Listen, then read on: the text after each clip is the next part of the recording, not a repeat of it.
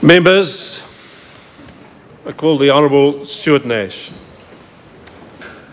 First and foremost, I offer my congratulations to the Speaker on your election to a most esteemed position in this House. I decided very early on not to raise the ghost of a past Nash, long buried in time and memory, but whose footsteps still haunt this place. For even though he wandered these halls for 40 years, that was, after all, 40 years ago. However, as I make my way around the corridors of this wonderful old building, I cannot help but notice the giants of past eras have never been laid to rest, as their photos are there to inspire us, encourage, and to remind us of the proud legacy that we carry as a Labour Party team dedicated to always asking, as Harry Holland, the first leader of the Labour Party, did, is it right? Harry Holland realised that if it was right for the people of New Zealand, it would be right for the New Zealand Labour Party. This underlying principle of whether it is right for New Zealand people has guided all our Prime Ministers, from Joe Savage to Helen Clark, and, I hope in less than 3 years, Phil Goff. It is with a sense of honour and pride, but also, I must admit, a degree of nervousness and trepidation that I start my parliamentary career. And I hope that I can live up to the memory and expectations of past members, for the privilege of being a Labour Party MP is one of a very proud history. There are numerous paths that lead to this chamber, but none of us would be here without the patronage and support of those who encourage us and mentor us to this position. First and foremost, I must convey my thanks to the Honourable Dr. Michael Cullen. For without his support, I would not be here. I acknowledge this and hope he knows that it is greatly appreciated. But behind every successful man, there is a surprised woman. And Michael's partner, Anne Collins, I am sure, would agree with this statement. Anne, Raywin Barry, Tom Wilson, Jeff Braybrook, Bill Sutton, Guy Wellwood, and all those who have supported and encouraged me, I salute you and thank you with all my heart, especially as my arrival in Napier around 18 months ago reminded me of a Winston Churchill quote. When the great man was asked, "Doesn't it thrill you to know that every time you give a political speech, the hall is packed to overflowing?" "It's quite flattering," he replied. But whenever I feel that way, I always remember that if instead of giving a political speech, I was being hanged, the crowd would be twice as big. Napier is also where my story begins. A little longer than a little while ago, so it's nice to come here and be called a young, fresh face. And who said the media was all bad? My family history in the Bay begins around 1865.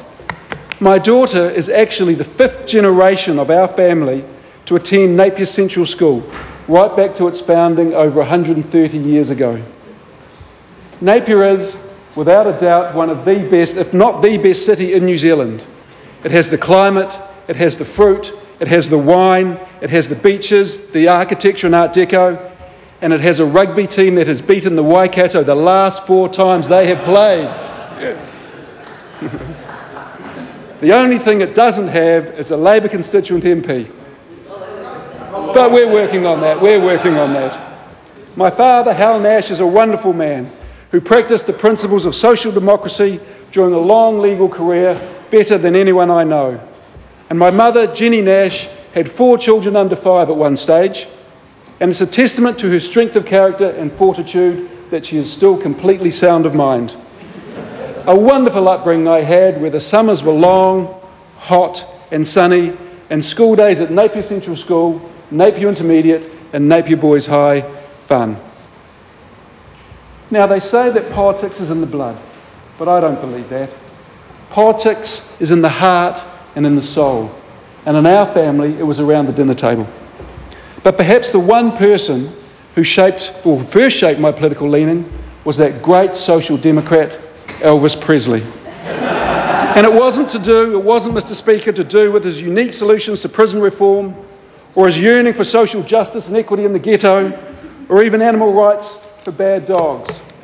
No, unfortunately for me, he died on the very same day that the Right Honourable Sir Robert Muldoon delivered a budget, and the day before I had to present a news item in front of my classmates. 5 9-year-olds spoke about Elvis Presley. One poor chap spoke about the government's fiscal plans. Thanks, Mum. I have bad memories of Muldoon for a whole lot more reasons than most in my party. But the advice my father gave me when I showed a real interest in politics was get educated and get some experience to take into the House.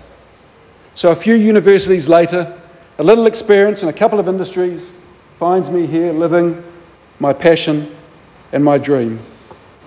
However, just recently when my father was asked if he was proud of me, he said that it was a dreadful job that I had chosen.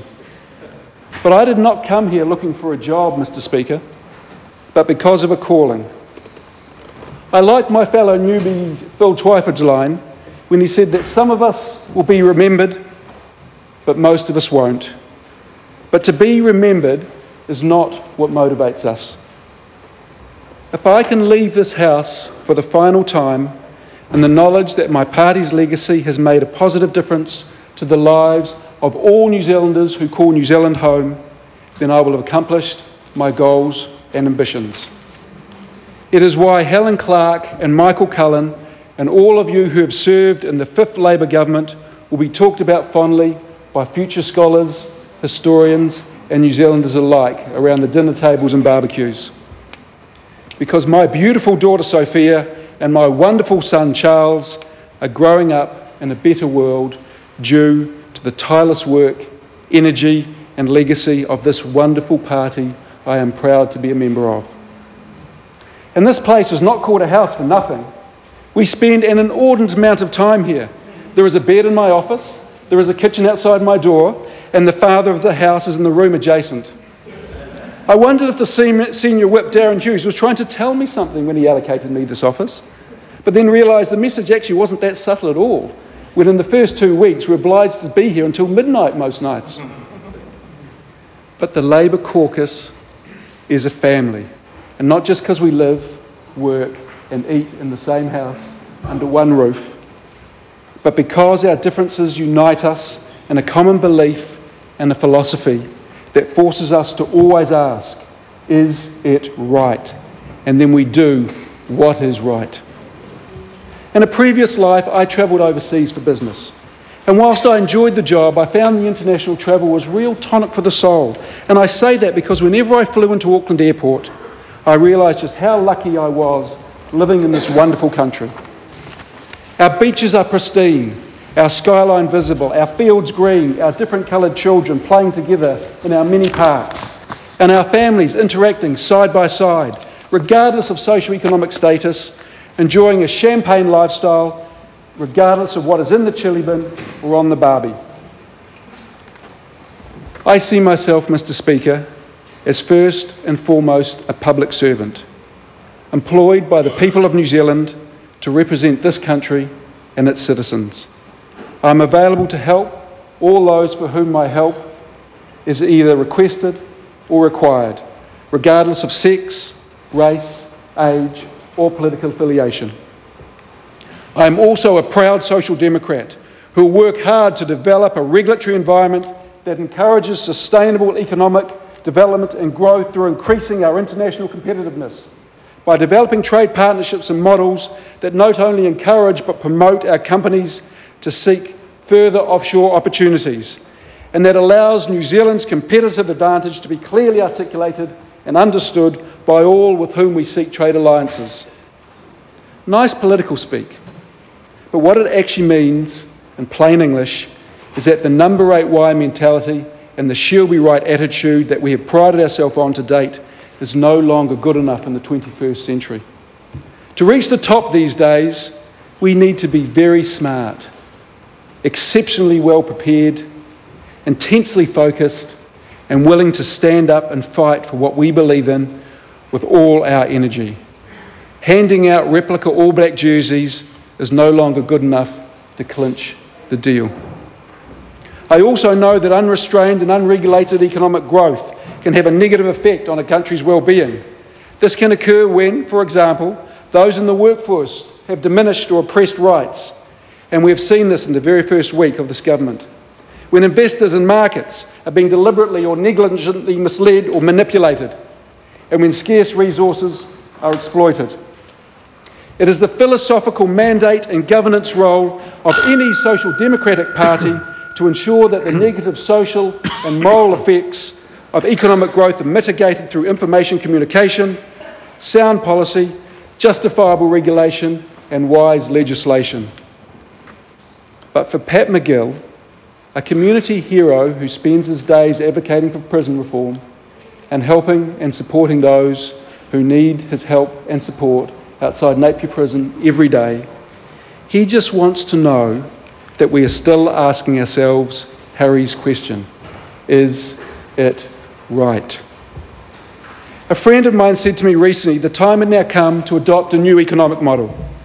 However, the time is not right for simple adoption, but time for invention and development of a new economic paradigm that takes into account the expectations of 21st century New Zealanders. Friedman is dead.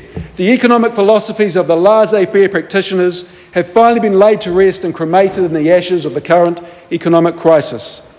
This is why I was so disappointed with the speech from the throne, because it talks about aspiration, and yet there was nothing substantive to deliver it. It mentioned productivity, and yet there was nothing concrete to drive it. It was not visionary at a time when we're beginning to develop our own global identity and struggling to a certain extent to understand our place on this earth. History has proven that the only party to really deliver significant gains for the people of New Zealand is the New Zealand Labour Party. We are, and always have been, a party of social evolution, if not revolution.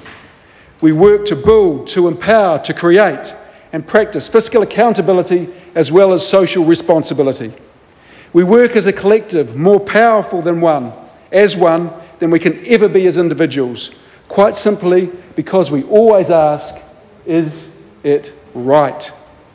I'm very optimistic about the long-term future of our party, because when I look around our caucus room, I see an awesome array of experience, mixing, helping, and mentoring the new.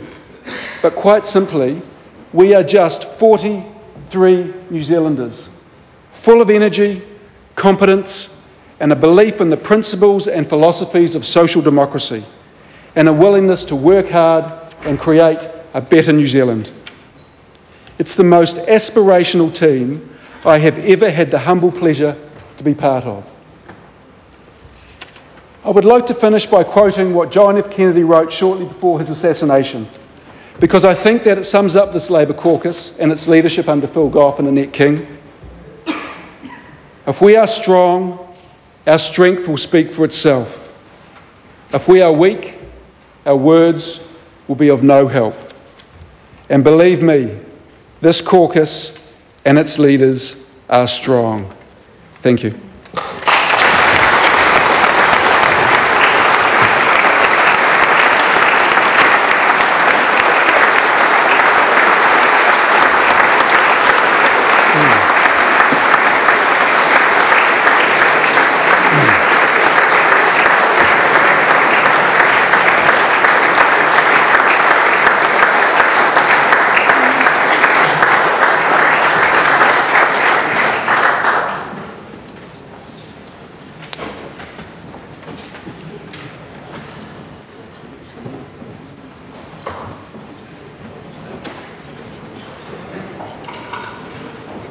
Yeah.